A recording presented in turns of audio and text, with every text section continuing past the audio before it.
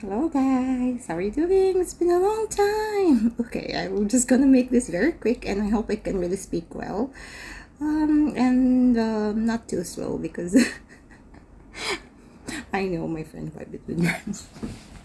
I'm trying, but you know, my tongue is... Anyways, so today I'm going to discuss on the topic of age gap, or does age really matter in a relationship? Well, this is such a subjective matter to discuss, and yeah, it depends on the individual preference, actually. But let's go on to like a general, let's say a general view of the matter. Age itself doesn't really matter when it comes to relationship, especially when both of you understand, respect each other, and you jive and connect. You know, you have the same goals, you have the same interest, you go well with each other.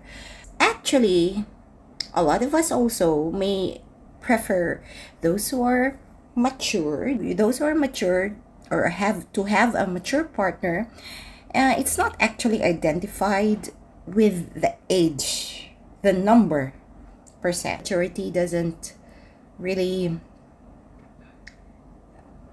is not really based on the number, the age, for example, specifically the number, but it is more based on the actual experiences and the lessons and the learnings that you have learned along the way as you age.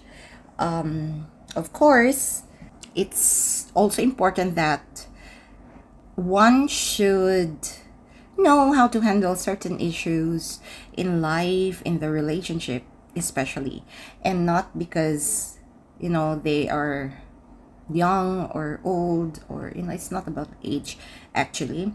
There are, as you could see, there are other people who by number they are more older, but their mind is like a 12-year-old kid. It's an exaggeration, but I mean, you know, they are not firm in their decisions. They don't know how to handle life as it is. They don't know how to accept reality of life, so they give up all of a sudden when they face difficulties and hardships.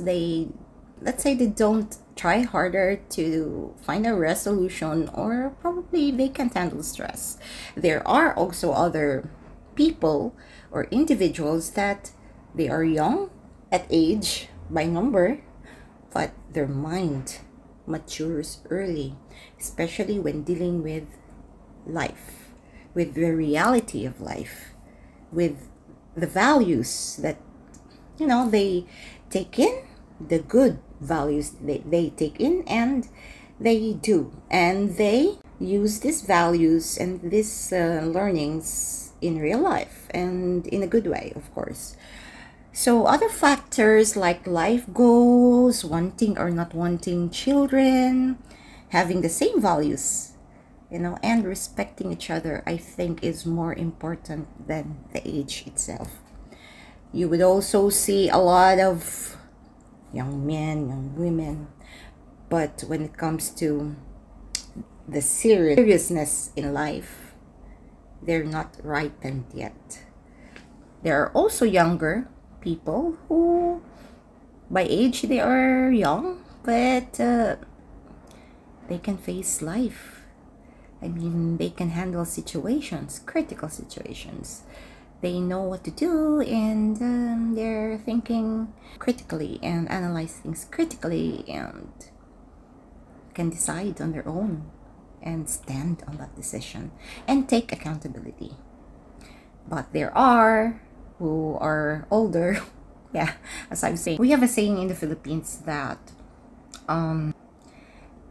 you're by age you're older, but you think like a kid, and instead of thinking maturely, you're thinking backwards, you're going backwards. Age is just only an aspect of a relationship, so sometimes even if there are largely difference in age, There is no reason that the union between partners is any less sincere or significant than one which is there a close age gap. However, age gaps between partners can generate self-consciousness about one's relationship, or sometimes concerns that the relationship won't work. There is hypersensitivity towards others' ideas about relationship. There are also some studies that relationship satisfaction reported by age gap couples is higher. But again, it's really depending on both of you. Whatever the age, or even, nationality, race, skin color, political views, religion, it's not really the most important thing in a relationship. It can affect, yes, it can contribute, but then if you just really love each other and respect each other and accept each one's flaws and imperfections and weaknesses and strengths, I don't see any problem on that, honestly. Now, let me tell you about age gap in the Philippines before, especially, well, there are some cases still that are going on like this, but it's not as really like before. When a Filipina is seen with a very much older guy, of course the society will say, oh, maybe she's just after for money, maybe the guy is rich. And yes, this came this teasing and some sort of, how you say, phenomenon like the 4Ms. Matandang mayaman, madaling mamamatay, which is like old rich guy that is soon to, pass. Yeah, this is the common connotation of people in the society before in the Philippines. And then if they see younger men with older women, they would again have this thinking that, maybe the girl or the woman is rich, so he's also after for money, or they call her sugar mommy, sugar daddy and sugar mommy. It's like that. Before, there are some that they don't really care. When it's love, it's love. But it's not as open as now, that there is a trending right now going on that older women and younger men, Philippine men, younger girls, Filipinas, and older men. So now it has passed already, all these things. People are very open to accept, and they understood already that it's really about love. There is still majority of Filipinas who still wants older or prefer older men. Depends, maybe 5 years gap, 10 years gap, or even much more older, because of course, stability in terms of decision making, in terms of leading them, in terms of guiding them, in terms of disciplining them, and of course, financial stability. It's really granted that men are there to protect and provide, but also you have to take note that women should reciprocate it by taking care of him, by respecting him, by considering him as your leader, the man of the house, the head of the family. That's it. Again and again, I'm saying that because many still don't understand how it works in the Philippines.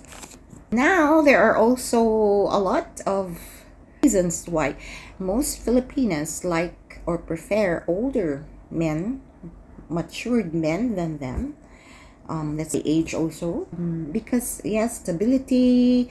Then they don't want to jump into one relationship to another, less philandering, or less these things usually, mostly in the Philippine setting, that's how it is. There are also like really natural men who are really likes girls a lot. So but this is usually like that when a man is already very serious and very faithful and loyal, that he really falls in love with the Filipina. So these things aren't happening anymore. And of course, for guidance and protection, being a leader, and of course, 3, security and assurance. So they are assured that, yeah, the tendency of sleeping around, the tendency of, you know, playing around. Again, we also know in the Philippines that, yes, it's men's nature to do that, but as long as it's not really that serious,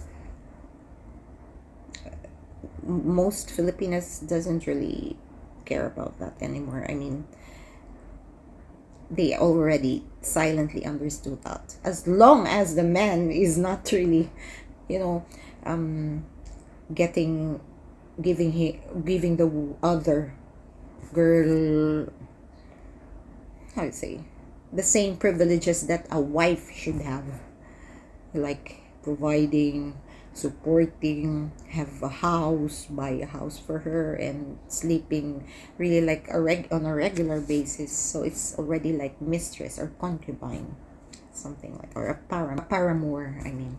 So they say it's gonna be difficult for a Filipina, really.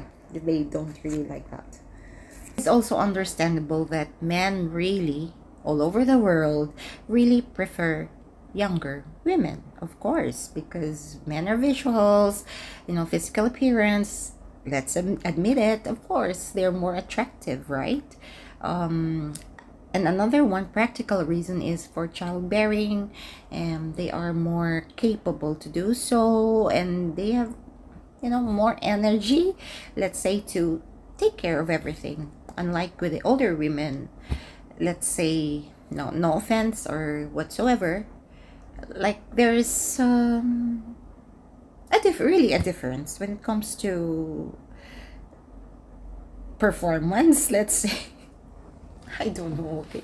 I mean, not that one performance that you're thinking, probably it's part of it, but other things like responsibilities and duties inside the house. And of course, important really for men is you will really look good, you are fit, you are in shape, and you are younger looking skin.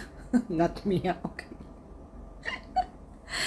All right, so that's it. And we respect that and we understand it. But if it's love, really, these things are forgotten. When two people found each in other's arms, with full of love, full of respect, full of value, full of reciprocation, and doing all their respective roles, no problem. Okay, bye. See you again. I hope I can manage to really make up the missed days. Bye. I have to rush, but take care.